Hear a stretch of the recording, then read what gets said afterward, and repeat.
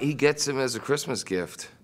And, you know, it's kind of like one of those talking bears where you squeeze its hand and it says, I love you, and that's pretty much it. And, you know, he doesn't have many friends growing up in the neighborhood that he's growing up in, so Ted becomes his best friend, and he makes a wish that the bear would come to life, and his, you know, his Christmas wish is granted. And it's a very funny scene when the bear first starts talking with the parents in the kitchen. Very funny scene. She's a great girlfriend. She doesn't mind me hanging out every once in a while. She's not really like a, you know, nagging type of girlfriend, you know.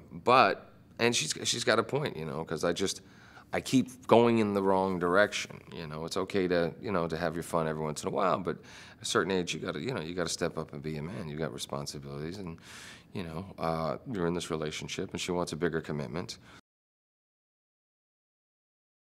It took a little while to get used to, but once we got into the swing of things, I started feeling, you know, very comfortable with the idea of just acting opposite whatever they had, whether they had the stuffed bear there or they had the little stick with the eyes on it. And then, of course, having Seth, you know, somewhere in the room doing the voice was also very helpful.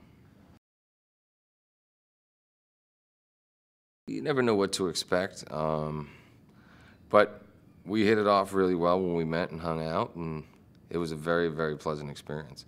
You know, he's just such a nice, warm guy. As funny as any human being I've ever met in my life, but he's just really cool and easy to work with. You know, there was never any stress or, you know, any difficulty. They love this movie. I mean, they pretty much sit around most of the time watching TV or watching sports, and they just both grew up loving the movie. And then, you know, because of Ted's notoriety, he has a connection with somebody who knows Sam Jones' cousin. So I'm off at a party with Laurie, really trying to now, you know, I'm on probation pretty much, and I'm trying to be an adult. And Ted calls me from his new apartment saying that not only is he having a party, but Sam Jones himself is there. So it just starts eating at me, and, you know, she's at a big party for work with her boss, and I just decide that I'm gonna confide in her boss and run out for 15 minutes just to say hello to Sam, have one drink so I could say I had a drink with Flash Gordon, and then come back.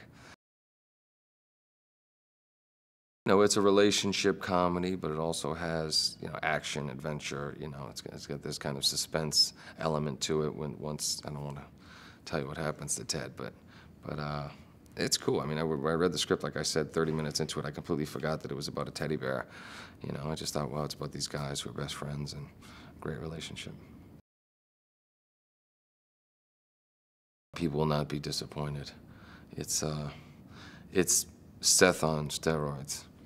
You know, it really is. Because I saw Family Guy and I was like, wow, I couldn't believe that, you know, he was getting away with some of that stuff in a cartoon. But now, a feature film, rated R, he really, really pushes the envelope.